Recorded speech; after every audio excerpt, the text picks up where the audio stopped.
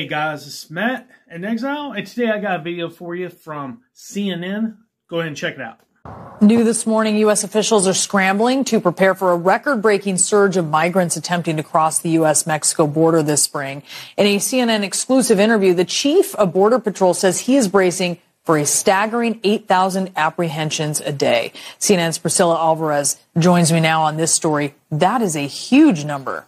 It's not just a big number, but the Border Patrol Chief, Raul Ortiz, told me that that is the norm that he is expecting over the next 30 to 45 days. So there's a couple reasons why the concern is right now. Number one, typically border arrests go up in the warmer months, and we're heading into the spring, so we're already starting to see that happen. Number two, we are waiting for a decision on a Trump-era pandemic emergency rule. What that rule did was allow authorities to turn people away at the border.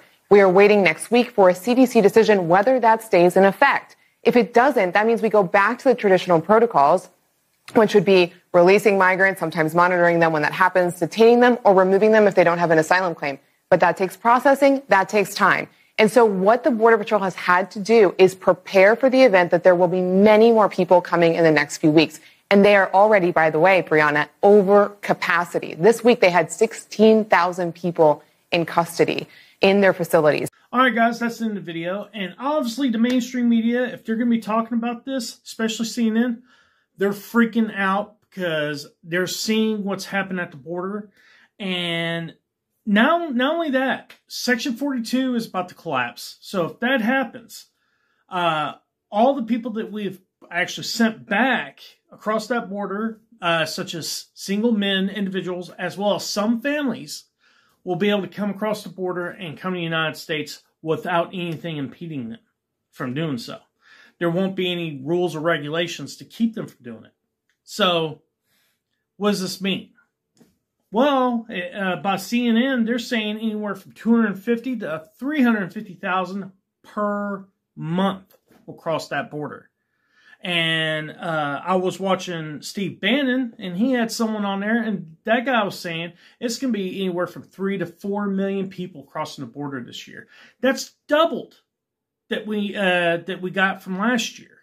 Now, that's people we've caught, and he's saying that's people we've caught. That's not people we don't know about. He's saying 3 to 4 million.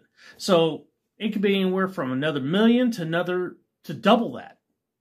You know, we could have 8 million people cross the border this year coming into the United States. And the Democrats are looking at this and they're saying it's a disaster because of, you know, first thing, the border is the first crisis that happened under this administration that really hurt its numbers at the polls. And this is going to destroy the Democrat Party when it comes to the elections in 2022. And it's just icing on the cake, in my opinion, because these people need to be taken out of office. And we need to get Republicans, and I mean real Republicans in that in these legislatures to stop this nonsense from happening at the border and around the world that Biden is doing. But guys, that's my opinion.